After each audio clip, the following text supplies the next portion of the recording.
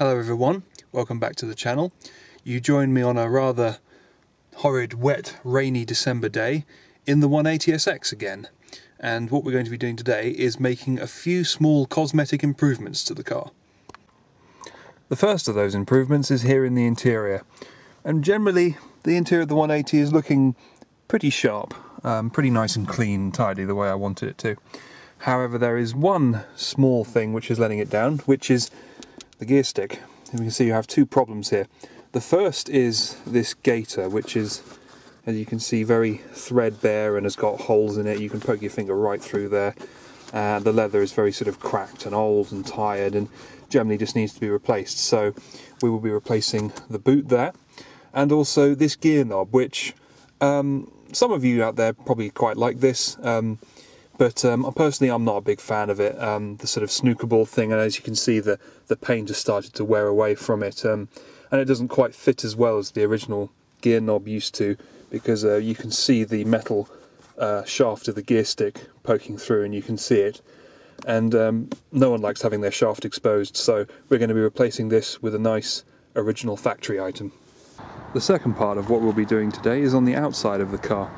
And like the interior, the exterior of the 180 is generally looking pretty clean and tidy.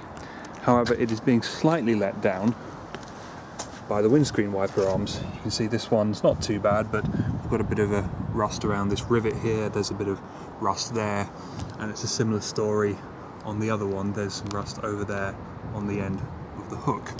And also the nuts themselves that hold them on are a little bit rusty, so they could use a bit of paint. But they are nothing compared to the wiper at the back of the car. You can see the wiper arm here has managed to lose almost all its paint. See, it was black at one point, but it's almost all rubbed off somehow. We did replace the wiper blade soon after the car was imported, so that's good, but the actual arm itself definitely needs a repaint. You can also see here this corner piece on the window frame has lost its paint, but unfortunately that's not really removable, so we'll have to deal with that some other time when the car is dry. But for now, what we're going to do is remove the three wiper arms, which is pretty easy. It's just one little nut for each of them, and then we'll take them inside, rub them down and give them a bit of paint. There's this cover, I've just got a little 12mm nut.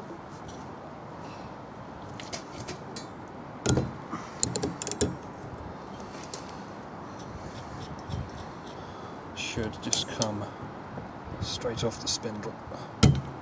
There we are. Okay, for these front ones, it's a 14mm nut. A bit tricky to get to, but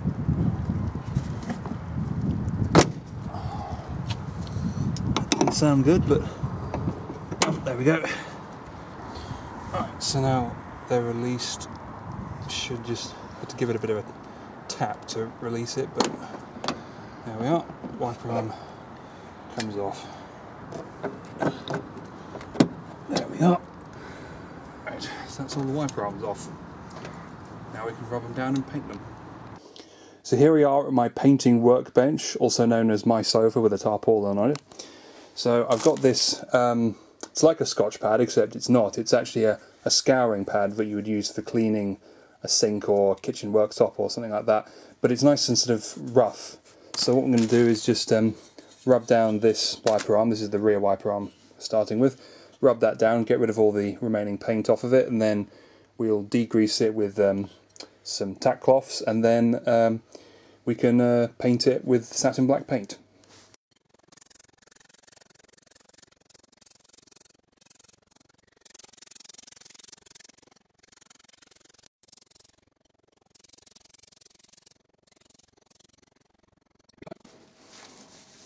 This is just a tack cloth to get rid of all sort of dust and dirt and grime from the surface before we paint. So yeah, we're just going to give it several coats of satin black spray paint. Try again. Right, so we've tack clothed the wiper arm to make it nice and clean. We've masked off the little plastic end piece here, so we're just going to paint it with some satin black spray paint. We're not going to bother with any primer since it's a galvanised surface. I don't think it had primer on it from the factory, so yeah, we'll just give it several coats of satin black and that should be lovely. Ordinarily you shouldn't spray inside, but it's raining outside, we've got a door open. Do as I say, not as I do.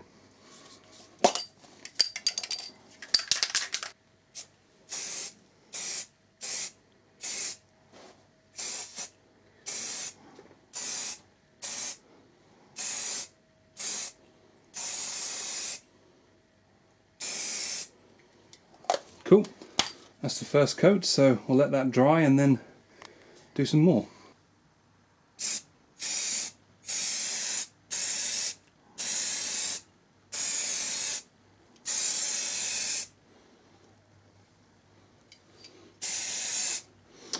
There, that should be our last coat. And there we are, it's all finished. Paint's dried, we've got several coats on there, and I think you'd agree it's looking really rather smart. It's a lot shinier. We've got a nice even satin finish. There's a few little marks in the surface of the paint, but nothing that's really going to show up. It is just a wiper arm after all, and overall the finish is pretty good. You see the Nissan logo there, so that's now all nicely done, ready to go back on the car. Now all we've got to do is strip and paint the other two. I'm actually really impatient to see how this looks back on the car, so I'm actually just going to pop it back on quickly so we can have a look.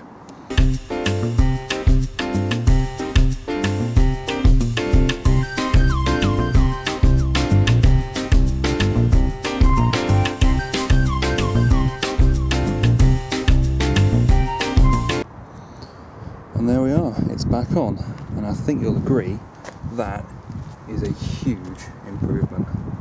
I mean, it looks almost like a brand new wiper, and I'll try and do a little side-by-side comparison here with what the old wiper arm used to look like, so you can see the difference. So now I'm going to tackle the front wiper. I've got one of them here, they're both exactly the same. And they're in nowhere near as bad a shape as the rear wiper was, to be fair. The paint's still pretty much all on them, but they are looking rather dull and a bit tired, and some rust is coming through. Like you can see on this one around that rivet there, there's some rust, and also at the end of the main body of it there's a bit of rust there, and of course there's a lot of rust in the hook at the end from where that's been scraped off every time the wiper blade gets changed. And there's also this part at the end here which is spring loaded, so when you flip the wiper arm up, that's where it hinges. So yeah, I'm going to key all this up with the abrasive pad, try and rub away as much of the rust as I can, and when it's all nicely keyed, just like with the other one, we'll wipe it with the tack cloths and give it a few coats of fresh satin black.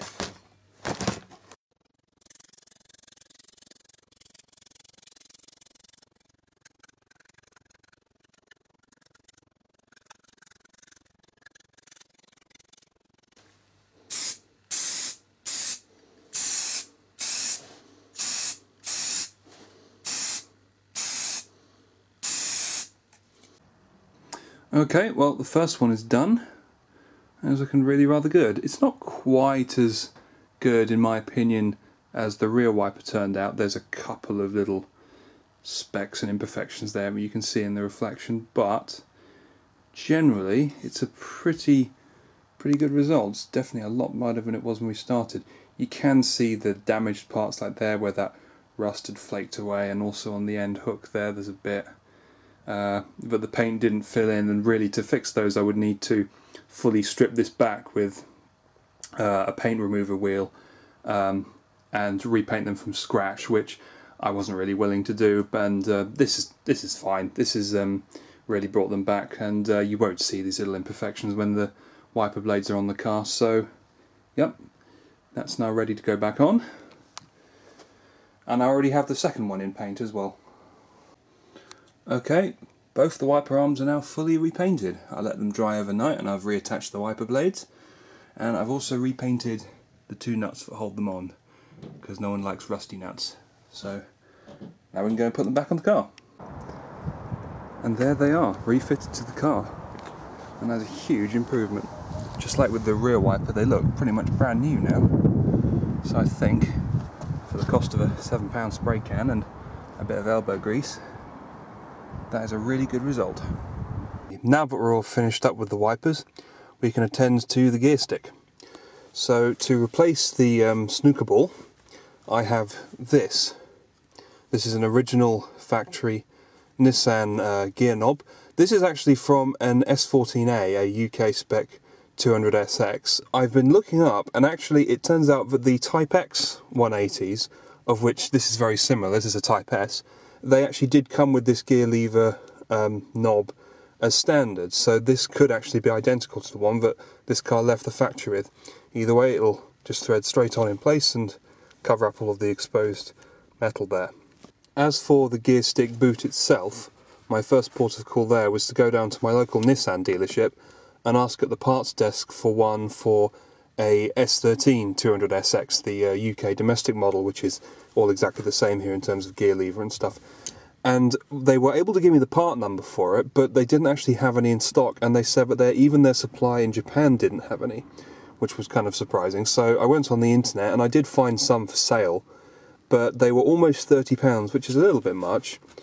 But what I did manage to find instead was this. This is a aftermarket gear stick boot for this car, and it's actually made of genuine proper leather. It's quite thick. Apparently it's Italian leather, which is nice. And this only cost me £12, so it was a lot cheaper. The only difference really is that you can see this is just sort of open, it has no attachment points, whereas the original gear stick gaiter has a plastic bracket that goes underneath here, underneath the centre, which the boot is actually attached to, and that means you can just install it with a few screws. There's one there, there, there and there. And obviously this doesn't have that, so what we're going to have to do, I think, is we're going to have to take this one out and then remove the plastic bracket and then somehow attach it to this one.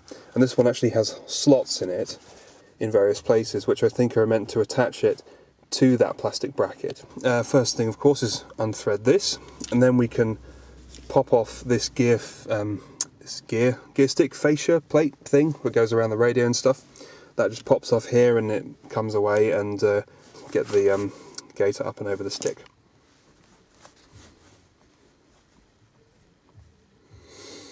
So here that comes.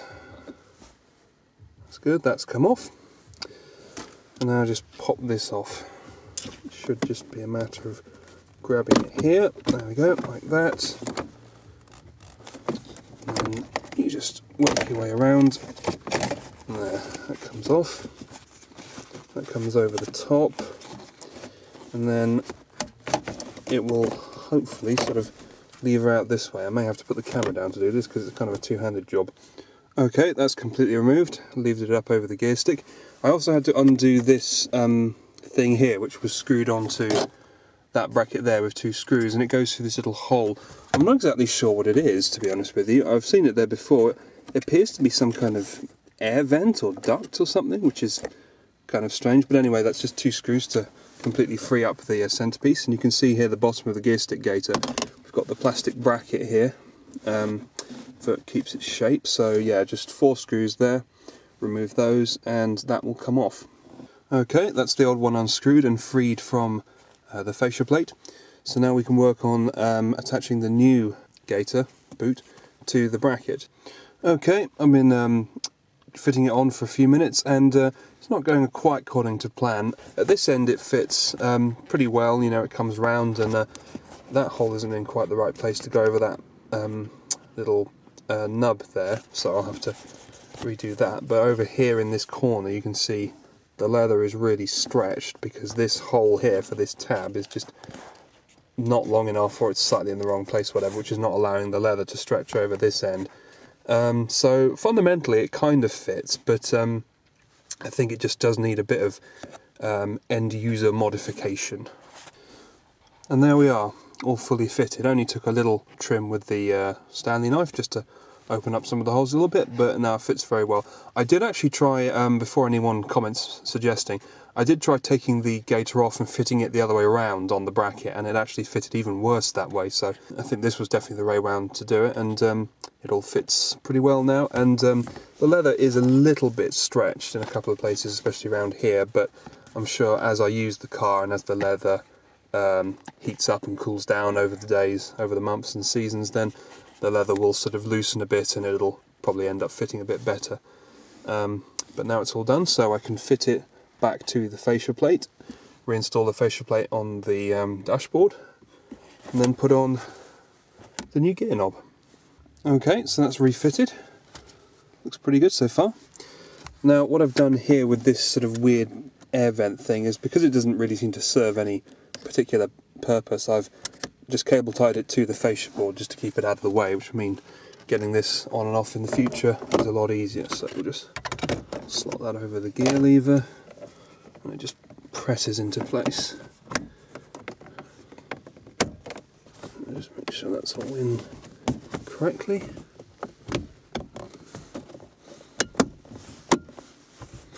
There we are. Good stuff. Now just thread that through there. Push this all down like it was before. Already that's looking 10 times better. And now the final piece. Slide that on and twist.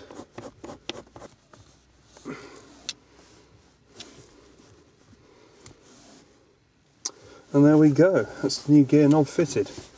Just give that a try. I have to say that feels a lot nicer to shift with than the old snooker ball thing. You can really sort of grip it lower down, which you couldn't with the old one. And of course you've got your nice new leather gaiter there. That, I think you will agree, is a huge improvement over this mess. So yeah, only a few quid, about 15 quid's worth this pair cost me, so on that it's a really good interior update.